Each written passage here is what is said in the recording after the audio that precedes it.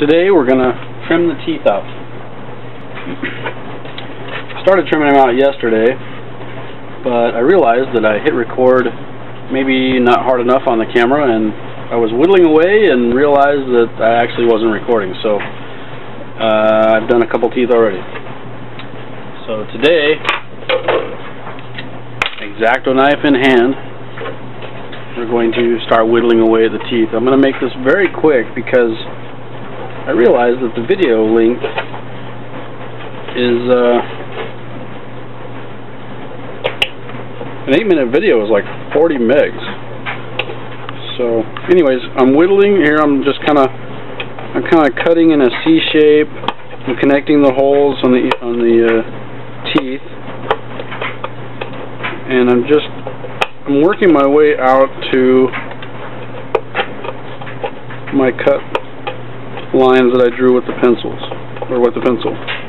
It's really hard to concentrate and work at the same time, and talk at the same time. So, if you can see that,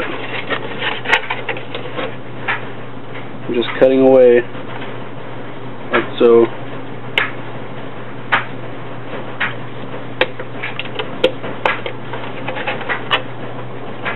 I really have a habit of cutting it from the back. I don't know what everybody else does, but it's so much easier for me to just kind of hold it like I'm holding it right now and just cut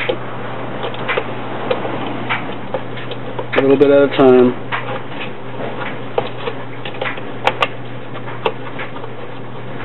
And that's basically how we're going to cut all the teeth. You use the pencil lines as a guide, and depending on what helmet you're trying to replicate, you would either do just the 4 teeth, but there are some helmets that have the 5th tooth here cut out, and then of course the Heroes only have 3 teeth cut out.